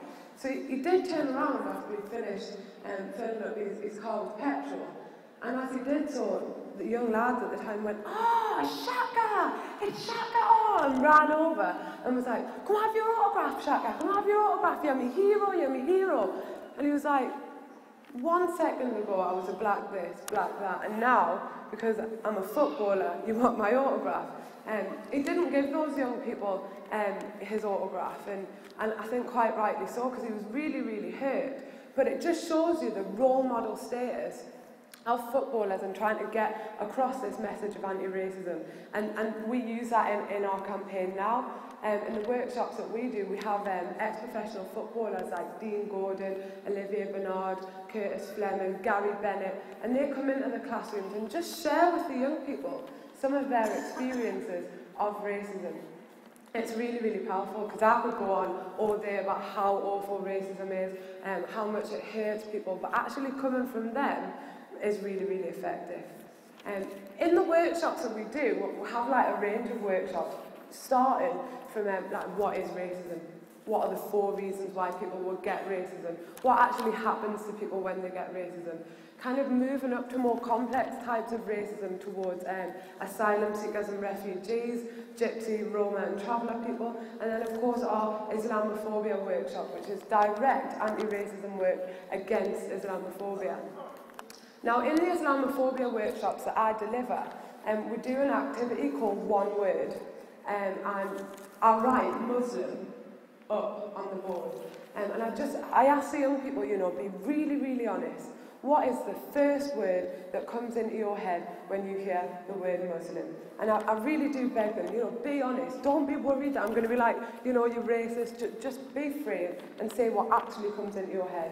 Now, the young people definitely are honest, and usually, because we write up on the board all the words that surround the word Muslim. And usually they are words like bomber, terrorist, turban, and then racist words like Paki. And this is consistent in every single classroom around the North East, and in schools that we've done in Scotland and the South East of England and in Wales. This is consistent. So then we go through a whole range of activities, you know, kind of exploring stereotypes, questioning these young people, where do you get your information from? I also ask the young people, you know, have you ever met a Muslim person? And resoundingly, the answer is no. Never ever met a Muslim person. And so I'm like, okay, so you have all these things, you know, that all Muslims, all 1.6 billion Muslim people in the world are terrorists. But you've never ever met a Muslim. And just start to question, well, how do you actually know? What would you say if, you know, I brought my best friend here who's Muslim, who never ever has caused any harm to anyone? Are they part of that all? So it's questioning like that, and it's absolutely about being non-judgmental with these young people. Because actually, the young people that I've met, especially the ones, you know, who all have more complex issues, you know, they might be in prison. In fact, I was in a prison about 3 weeks ago with some young people talking about similar issues. And the key there isn't saying to these young people, you know, you're racist. It's not about labelling these young people as racist, but it's about exploring with them and asking them to really question the information that they hear. Is it really reliable if it comes from the Daily Mail? Is it really reliable if it comes from the Sun? Is it really reliable if it's just a rumour that you've heard from one person? Are you fine then to take that out on that one Muslim person in the street because of those rumours? And usually, the young people really start to say, okay, well actually no, it's not. When we ask them to try and empathise, and, you know, with how badly young people are represented, or criminals are represented in the newspapers, they really say that actually we need to start questioning these stereotypes. All Muslims can't possibly be terrorists. It's not actually possible. And they do start to definitely come around to the idea that they need to question themselves. So trying to capacitate those young people with the skills to critique things that they hear every day is much better than just say you can't say this, you can't say that. I am not an expert on Islam at all, but what I can do is try and arm with young people to question the things that they hear. At Show Racism, the Red Card, we do not believe that anybody is born racist at all. We do believe, however, that it's something that's created through rumours, through myths, through stereotypes. Time after time, when I'm in schools with teachers, they say, is it all right for me to sing Baba Black Sheep? Am I all right to call it a blackboard? Am I allowed to order a black coffee? And I'm like, of course you are. Like, saying black as a descriptive is absolutely fine, but people are petrified of being called a racist, and this kind of makes people angry. You know, if you're a well-intentioned person, and you don't want to be labelled a racist, so you'll do everything that you can not to be called a racist. But this kind of causes resentment in people. Those myths are absolutely myths. Never has there been a banning on the song Barbara Black Sheep or a banning of black coffee. But you see how these myths, whether it's about Muslim people, whether it's about gypsies, whether it's about can I order a black coffee? These myths are all creating to the problem of people feeling disengaged and angry. And actually, the young people that I work with, especially, as I said, the more complex young people who've had complex lives, really difficult lives, they haven't got many opportunities, they are impoverished, they're really, really angry. Really angry at gypsies, at Muslims, at asylum seekers. They don't know why, really, but they're really, really angry. And we say to these young people, do you know what? It is absolutely fine to have anger.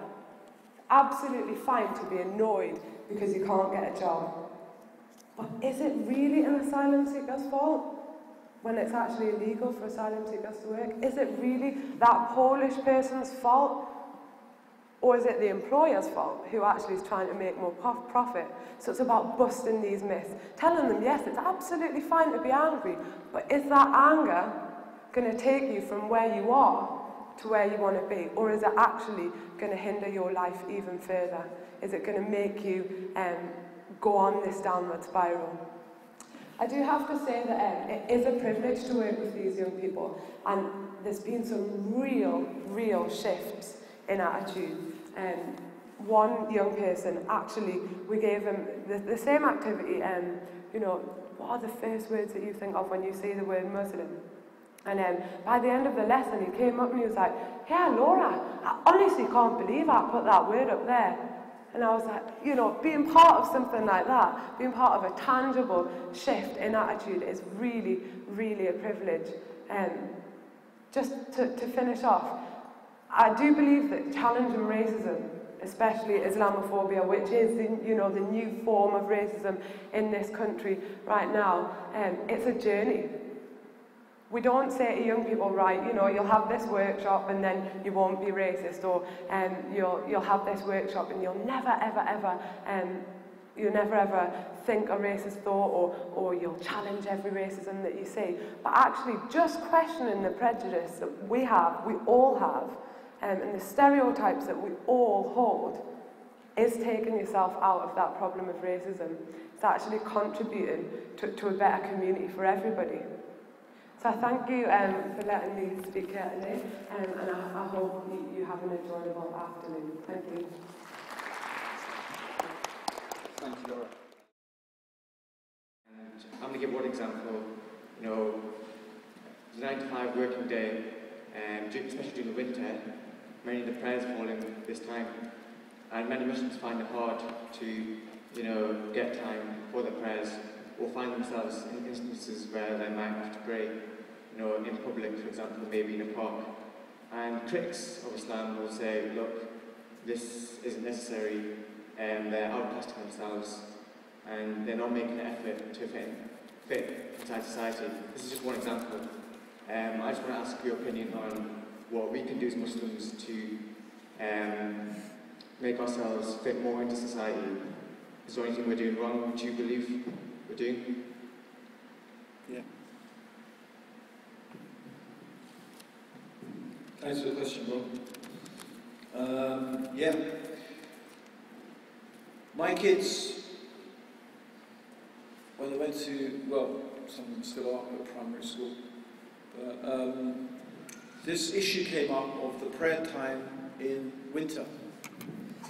In summer it's quite easy for them to go to school and come back and pray at home and still pray within the time. But obviously in winter you can't do that. So I said, listen, you have to pray. You don't have a choice, you're a Muslim, you have to pray. But they said, well, there's nowhere to pray. So you can pray in the playground. You can pray there. Because you can pray as a Muslim anywhere, except in a toilet, in a slaughterhouse. You can pray just about anywhere.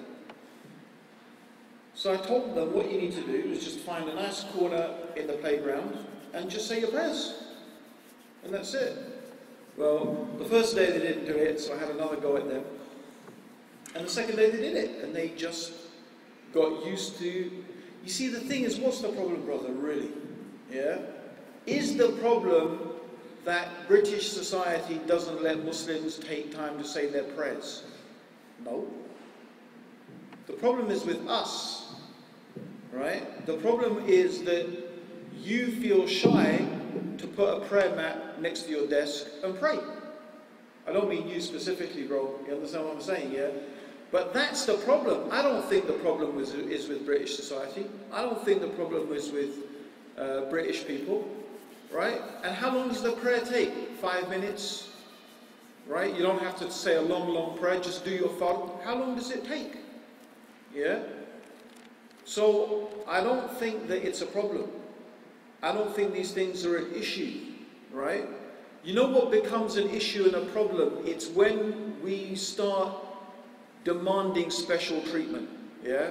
I need a separate room in order to say my prayers. Do you? Is that what Islam teaches? Right? I need special time off in Ramadan because I'm fasting. Do you? Is that what Islam teaches? You see, sometimes, unfortunately, because we ourselves as Muslims don't feel confident about ourselves, we don't practice our religion, it's just not natural for us sometimes, yeah? Then we try to impose upon other people some things that, you know, I need this special dispensation when I don't, yeah? Now, I don't think that's healthy. I don't think that's a very healthy attitude. We just have to get used to, look, if you just pray next to your desk, sooner or later people, and I know people who do it, and sooner or later it just becomes a normal thing. Everyone just accepts it like it's normal. It doesn't become strange, it doesn't become weird, it just becomes, oh, that's what he's doing, he's just praying. Yeah? So I don't think, brother, really that there are problems. I don't really think there are issues. You know? The problem is, you know, I don't want to go on too long because we've got to give everyone else an opportunity to speak, yeah? But very briefly, and I'm apologize about generalizing, this may not apply to all of you, right? But this is it's a generalization about Muslims in this country, yeah? This is what my wife told me. My wife, her family's originally from Pakistan, yeah? She said, look, when our people came to England, in the 1960s, 1970s, right? What they saw around them in terms of the culture of people was so alien and so against many of the things that Islam teaches, like drinking alcohol and having girlfriends and having boyfriends and free mixing and all that type of stuff, yeah? So the reaction was to isolate ourselves, to protect ourselves.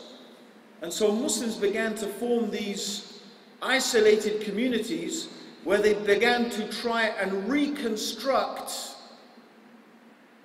something from back home, yeah? A feeling of that atmosphere back in the village or wherever it was or whatever it is, you know, the town in Bangladesh or Pakistan, even down to the architecture of the mosques, even building mosques that look like the mosques back from, you know, from back home. Now, that's not, in my opinion, that's not a very good approach for Muslims to take. And I always ask Muslims to think the other way around, yeah? I say, how do you feel if you're in Pakistan, for example, right, and you go to Murri, there's a town in Pakistan called Murri, and you see right in the middle, right and smack in the middle of the town, an Anglican, it looks like a church that's been taken from rural England, yeah? An Anglican church and planted right in the middle of the town. There is one. It looks like a church from the rural countryside here in England, planted right in the middle of the town. How do you feel about it? Everyone unit said we don't like it. So well, why would you think that English people would like you building mosques that look like they've been taken from? Do you understand? If you don't like that, why would they like this? And I think we've never really thought about that. We've never really thought about, you know, there's nothing in our religion that says you need a dome, you need a minaret, you need this thing shaped like this to look like that. There's nothing. That's not from our religion. That's culture. Yeah? So there are some things that we can do as Muslims, yeah? Not to make Islam look so alien, right? There are things we can compromise on that's not to do with Islam. The things, of course, as Muslims we shouldn't compromise on are things that are basic parts of our religion, like praying 5 times a day, fasting Ramadan. You know, there's some basic things like that. We can't compromise on that. That's an essential part of our religion. The things that we need to really think about are the other things. Yeah? Is this really religion or is this culture? Is this helping us to coexist in the community or is it creating alienation? We do have our part to play. And I don't think as a community we Muslims have thought about it enough. Yeah?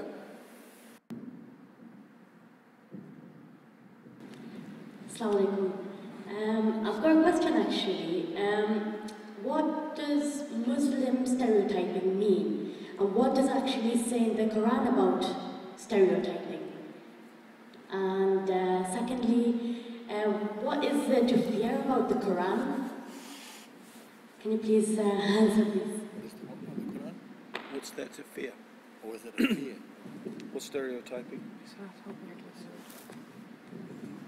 And when I was talking about Muslim stereotyping, it was very much from my experience of work with young people. So it's kind of one perspective. A Muslim's perspective of stereotyping would be obviously very individual and maybe different. But the young people that I come across, their stereotype is, it's really, really kind of simplistic in the sense that it's drawn in from all over the place. So headlines about terrorism will be one. A turban is another common misconception that Muslim people wear turbans. They also talk about prayer mats, they talk about you can't eat pig and things like that. And so it's all very much, it's not really informed, some of it, and as I said before, I'm definitely not an expert on Islam. But if I could just talk about the danger of stereotyping, is that if young people do actually think that all Muslims are terrorists or all have heritage from Pakistan or whatever, then that kind of, the journey that they take off, they harbour that inside and nobody ever challenges them and says, well actually, there are Muslims in pretty much every single country in the world, and not every woman chooses to wear the hijab, some do, and it's a choice. And forced marriage is another stereotype that comes up, so we talk a bit about that, trying to dispel the myths about that. But if they take that stereotype and it just carries on, it perpetuates, when they see someone, or a lady maybe wearing a hijab, or somebody who just isn't white, who they presume to be Muslim, all these feelings, you know, the stereotype, can sometimes provoke anger, and then, you know, that's why there's, in our Islamophobia DVD, there's a story of a guy called Shazad, who lives in Glasgow, and it was, I think, 4 days after the 7/7 bombings, and he was stabbed. He was like really, really brutally stabbed. He had a scar all the way down his side and on the back of his head, and they were saying to him, "You happy, you terrorist, get out of this country." And he was in Scotland. He was Scottish. He was born in Scotland. Had absolutely nothing to do with anything that happened in London. But that stereotype was very, very strong in those people's minds who were really, really angry about what happened in London and took it out on somebody who they perceived to be Muslim. He actually wasn't Muslim either. Also, we believe that at the show race in the red card, you don't just wake up one day, you know, right, you know, now I don't like Muslim people. It's definitely a process. Becoming racist is a process. Maybe you've had a bad experience with someone who was Muslim, but that is one person and they should not represent the whole 1.6 billion people. Maybe you are angry that maybe a mosque has been built in your town. Maybe you're also angry for millions of other reasons. Maybe you haven't got a job, or you know, you're just unhappy. And then that can culminate with the stereotype, with the burden of the really simplistic and sometimes racist media. It's all a mixing pot for somebody to take it out and maybe attack someone for being Muslim. So stereotypes, they're normal, they happen all the time, but they definitely need to be questioned. because usually they're wrong. I mean, not every English person eats fish and chips every single night, you know, I do maybe eat a bit too much, but not every Scottish person walks around in a kilt and eats haggis. You know, they're often wrong. Most of the time they're wrong, and they leave no room for individuality, which is unfair. Hi, Bill Lawrence. I guess I'm lucky.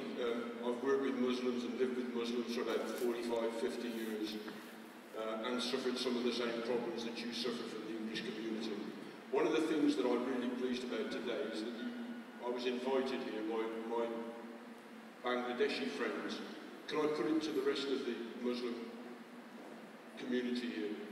You should have done the same thing. You must all live next door to what you might call white English Christians, you know, Catholics, brothers, whatever. You should have invited them along. I mean, they're not going to bite you off and they're not going to shout at you. They just like to mix with you from time to time. Yes. I've always been lucky.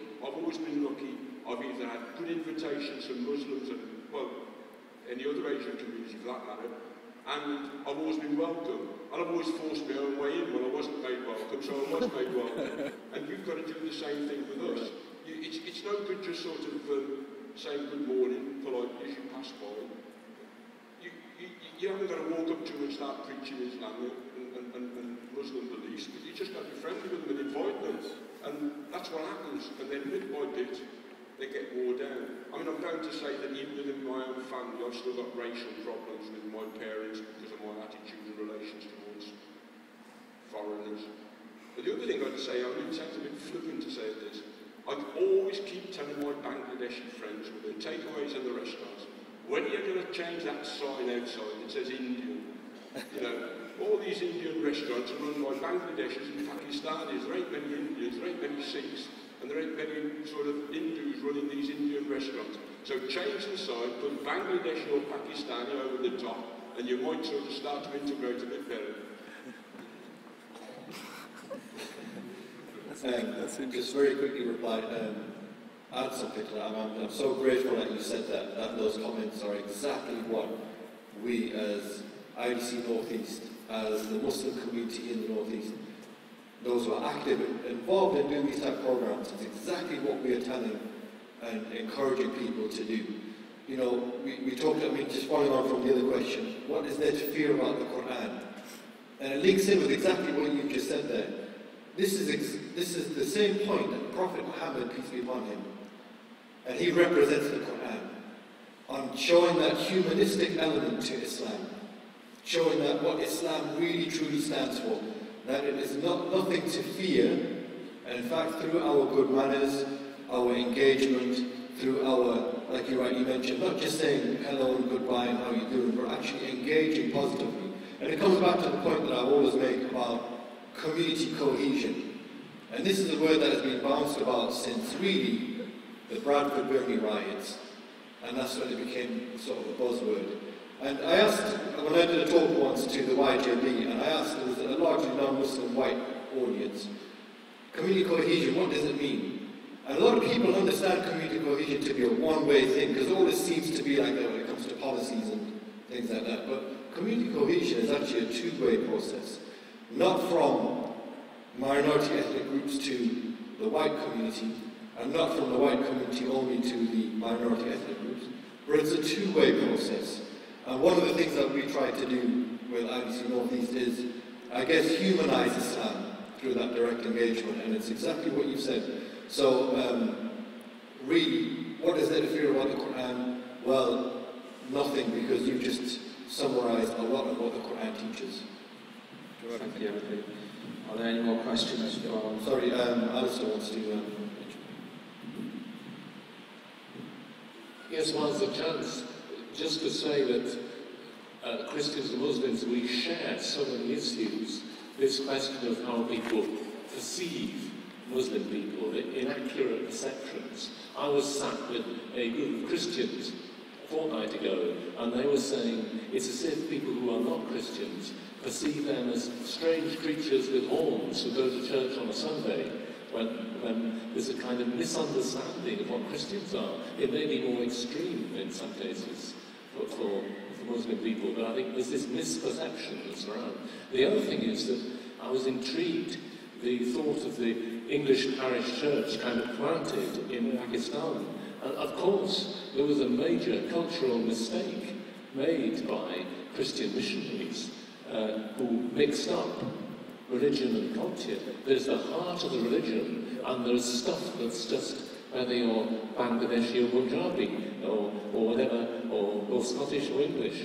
And in both of our religions, we seem to get mixed up at times between religion and culture. Culture is something that is variable. Religion is about the heart of things. So there's so much that we do share. Thank you, Alice. Hello. As a non-Muslim, I was just wondering if Muslims don't get heartily sick of having to defend their faith all the time. I can't think of another religion that has to constantly try and engage and try and apologise for what they do and what they are. I was very surprised to hear Mr. Green almost empathising with people who are scared of finding a strange type of building in their town. Why not embrace the alien? Why not think, what a beautiful building? I don't understand this need to apologise all the time for yourself and for your religion. Can you explain that? Yeah, you put me on the spot there. I tell you what, you see, I think, I don't disagree with Laura. It is Laura, right? Yeah. I don't think we are naturally racist. We believe that anyway, as a point of faith, human beings are born naturally good. That's what we believe. That's one of the differences between, well, I'm not going to go into that, but we believe that every child is born good and pure. It's only their environment that takes them away from that. So we believe that naturally we're connected to God, naturally we're inclined to be good, naturally we're inclined to, and that's why you see, when you see little kids together, they're colorblind. You hear this, when you see kids together, they're colorblind, right? They don't see different colors, right? They don't look at, that's something that comes later. But, okay, we can't dismiss culture. We can't dismiss the importance of culture. We can't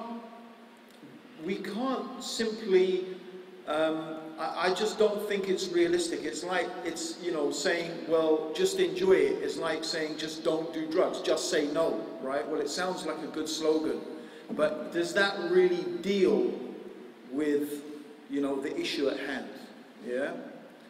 So, you see, my view about culture, my actual view about culture, on a very basic level, yeah, is that culture develops in a response to your environment, right?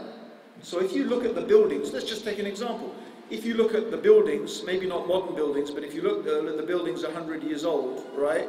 Almost definitely the style of the building, right? The rock, the bricks that are used, the stones that are used, yeah? Even depending where you are, the thickness of the walls, the angle of the roof is a response to the environment, right?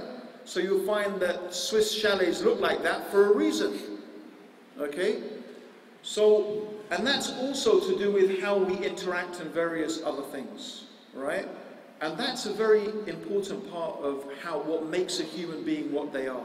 It's identifying, it's belonging to a community, right? Okay? And that culture takes time and energy to build up and to maintain. And it's, sometimes you can say, okay, that cultural practice is bad. That's not a good thing. But a lot of the time, culture is worthy. It's a good thing, right? There are a lot of good things about British culture, right? Being polite, that's British culture, right? Being on time, that's British culture. There's certain things that are intrinsic in our behaviour in Britain. There are good things, and we could think of many others, right? Huh? Making queues. Yeah, making queues. Anyone who's been to Egypt or so many other countries, you see the value of queuing, right? So, I mean, British, they love queuing so much. If you see a queue, you join it, even if you don't have to, right? But, I mean, the point is there are a lot of good things about British culture. Now, this is the point, is that all I'm trying to say to Muslims is you need to think about that, right? I'm saying you yourself as a Muslim do not like that church looking like it's come from England in the middle of your village. That's my point. But honestly, if I ask them, they will say, yes, we don't like that. So isn't it a basic rule? What's the basic moral rule? The basic moral law. What is the basic moral law? Who can tell me? The law, it's very simple. There's one law upon which all morals are built. What is it? What's the basic moral law? Huh? Yeah, and how is that translated? It's love your neighbour. Yeah, love your neighbour is good. Yeah, it's do unto others as you would have them do to you. Treat other people the way you like to be treated. It is empathy, what you said. Yeah, that's all. That's my point, right? Muslims, at the end of the day, we need to think about the culture of this country. We need to think about the people of this country, right? We need to understand how they perceive us, how they think about us, right? And you see, if you want me to be frank and talk about really what's going on with Muslims, I'll be honest. Yeah, I'll be honest. It's not nice. If I tell you, it's not nice. Right? Why, I said, okay, why do they build mosques like that? I'm sorry to say, the reality is cultural imperialism. A lot of it is cultural imperialism. They feel proud that the British ruled us for 300 years. Now we're going to come and we're going to stick our mosque here. And I'm sorry to say, it's almost a type of revenge tactic. Yeah? It's not nice, is it, what I'm saying? Yeah? But if you're honest and you look at the Muslims, for a lot of them, that's what it's like. Yeah? They get really happy. We've taken over a church. Yeah? A church has become a mosque now. Yes, Allahu Akbar. You know, it's like, but there's a reason for that. And the reason for that is 300 years of, British imperialism, right? And I mean, I know that's simplistic, but that's part of the reason. I don't think that's a good motivation. I don't think that's how you should behave. Yeah? So the reasons for those things are perhaps not because we want to do something beautiful and this and that. So I believe that we as Muslims should be culturally sensitive. It's very important. That's my personal opinion, but obviously you're quite entitled to differ. That's my thinking about it. Yeah. Again, these parallels, our friend here said, well, you seem to imply that you were apologising. I was just thinking if I went to Christian friends in India and apologised for the vast Anglican cathedral in Ranchi, India, which I know quite well, which looks like Victorian England in a way, they would probably say to me, yeah, we're Indian people, we've had this for many generations, please don't apologise. So they are in Ranchi, India, living alongside Muslim, Hindu, Christian, and there's live and let live. But I think I would also say that English people need to adjust to different cultures and different architecture. It's give and take both ways. There needs to be sensitivity both sides. As you said just now, do to others as you expect to do to you. Just quickly, one final thing. It's very interesting if you look at some pictures of ancient mosques in China. Ancient mosques in China. Yeah? You'll never know that they're mosques. It looks just like China. I mean, it just looks like a Chinese pagoda. Yeah? But it's still a mosque. And anyway, I just thought that was really interesting. I thought that was... Can I ask them one very interesting question? Should the British politicians who recently visited China, should they have worn poppies or not? The Chinese didn't want them to because it reminded Chinese people, they said, of the Opium War. Yeah. So, big questions. I don't know what the answer is. I'm not sure at all, but it's a big question. Who needs to be sensitive to who? I think we should all be as sensitive as possible. And we should have lots of love and give each other a hug. That would be good. Thank you, Alison and Abdur. One last point. Yeah, sorry, I just wanted to provide a slight update with my friend. I'm not sure whether it's, and I will be very brief, and I want to get home on this Sunday.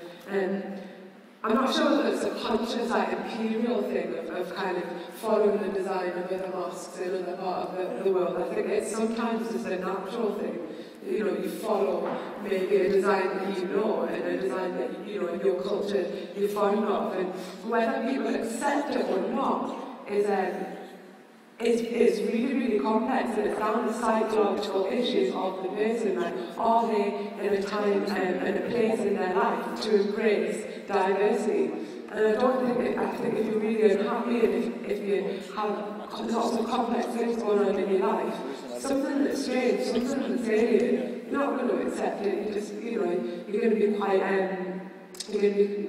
quite resentful of it. You know, you're breaking down my culture, and my culture is something that I'm proud of, and for somebody to have an alternative to that, you know, to accept and to be free with different kind of architecture, different foods in their home place, is to be in a kind of, I don't know if it sounds cliche, but in a kind of happy place, in a comfortable, money-wise, in a comfortable position yourself. So I think it's a very, very complex issue of just saying, well, you know, everyone should just accept it. Some people find it really difficult to accept diversity, and it's about questioning them on why.